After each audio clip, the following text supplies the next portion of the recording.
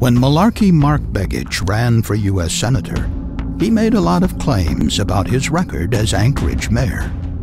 Begich knew the truth wouldn't come to light before the election. But now, history is caught up with Malarkey Mark.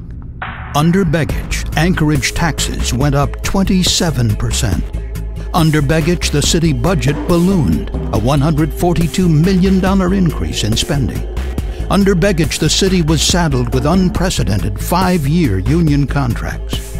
Under Begich, a deficit of over $20 million was left for the next mayor to deal with.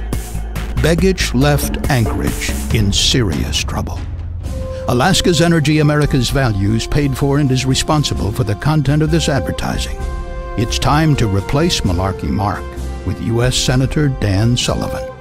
Not authorized by any candidate or candidates committee. EnergyandValues.com.